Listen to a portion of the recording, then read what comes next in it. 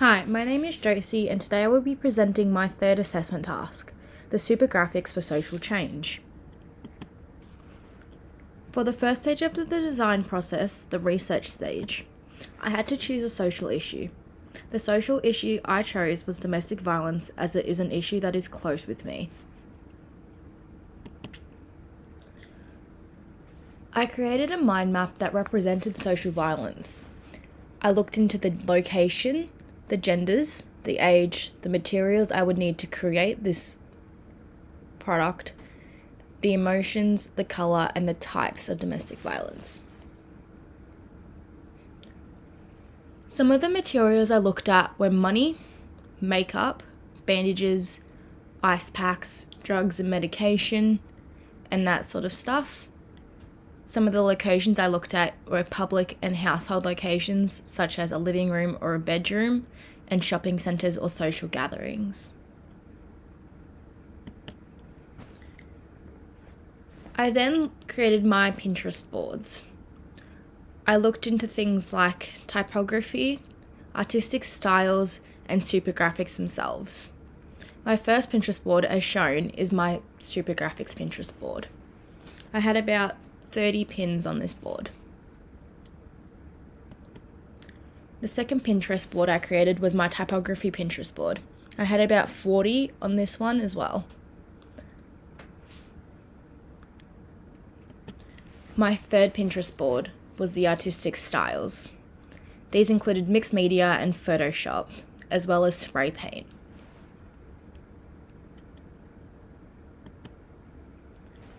Then I moved forward to my stylescapes. The first stylescape I looked at was a graffiti or street style inspired stylescape. I looked into colours such as dark colours like pink, dark blue, black and teal. And I also looked into large font and more exaggerated style.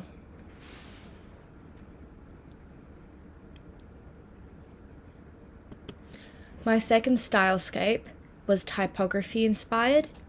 I looked into, again, large font with a variety of bright colours so that it would stand out wherever I would put it. Some of the colours I used were purples because they are representative of domestic violence, some pinks, blue and coral, as well as yellow type colours.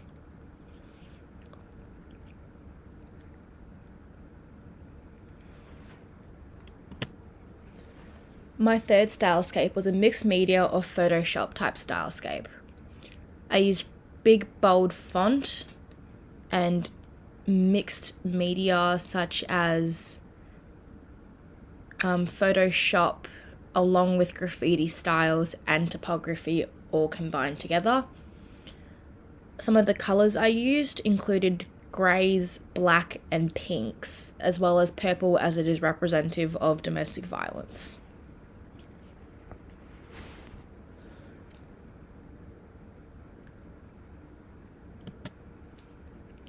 I then moved forward to location scouting.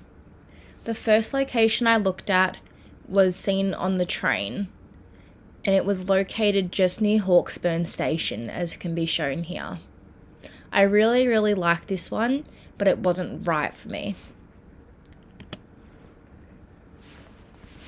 The second place that I looked at was on the campus of Swinburne University.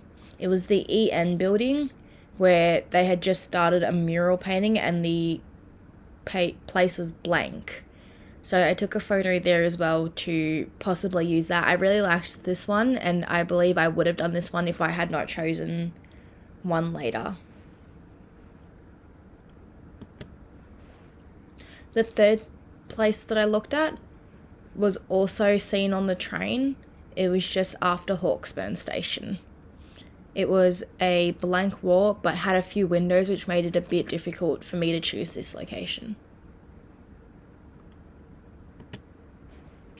This led me to stage 2, the concept design. I first began with some basic sketches. I used the words "love should not hurt" in a typographic manner for my first one. I used inspiration from my Super Graphics Pinterest board for my second one and used anime eyes. The third one that I did was a mixed media typography and Photoshop one that gives statistics of 1 in 6 women experiencing domestic violence, with 1 woman a week dying, and a phone. The fourth one that I used was a shadow of a man holding his hand over a woman's mouth with the words "speak out." My fourth one was to include men and women, as women are not the only sufferers of domestic violence, and it needs to be more awareness based on this matter. My sixth one was to do with violence against children.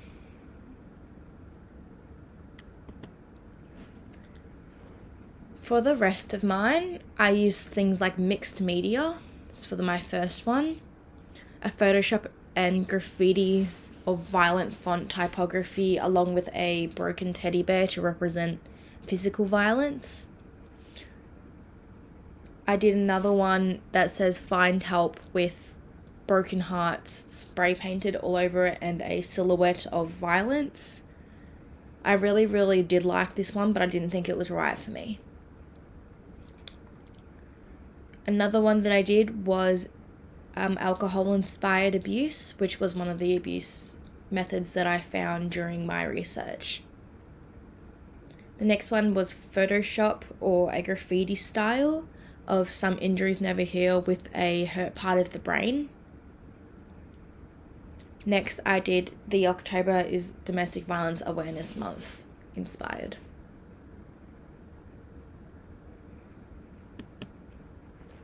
For my refined sketches, I did the "some injuries never heal" inspired basic drawing, and I coloured that in and did some outlining to make it look better to see if I would choose that one.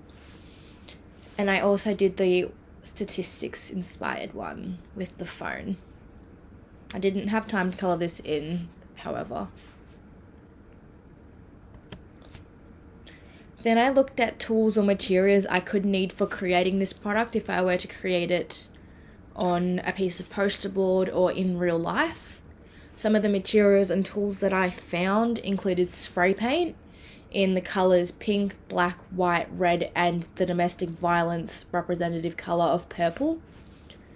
Then I looked at poster paper or cardboard to create this, some paintbrushes, some newspaper, masking tape, images, stickers, glue, and a sealant or a glaze of some type, such as Mod Podge.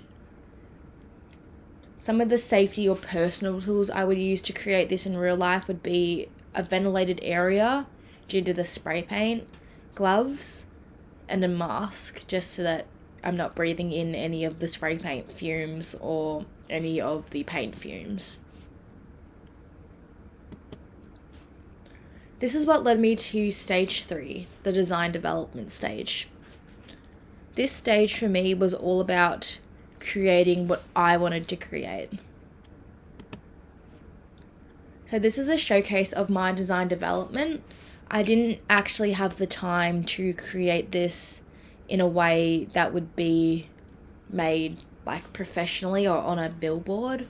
I had to go online to do this as I didn't have time. First thing I did was create a silhouette of a person's face, along with a silhouette of a brain. I traced images for this, and I made them both different shades of purple, as this is representative of domestic violence. I used a black outline on these to make it seem more graffiti-like, and then increased the point size to about 5 to make it thicker. The next thing I did was create a silhouette of a domestic violence relationship of a man slapping a woman. This was also created in a dark purple with a black outline to follow the idea of a graffiti style. I put it together with the brain located obviously inside the head and then a domestic violence situation located inside the brain, as that would be representative of the mental trauma that is associated with domestic violence. I then used the words "some wounds never heal" after getting feedback from some of my classmates. I used a graffiti style font and in large text to fill the negative space that was there. I put the words "never" in a dark purple with a black outline and a paint stroke line underneath to make it seem more artistic.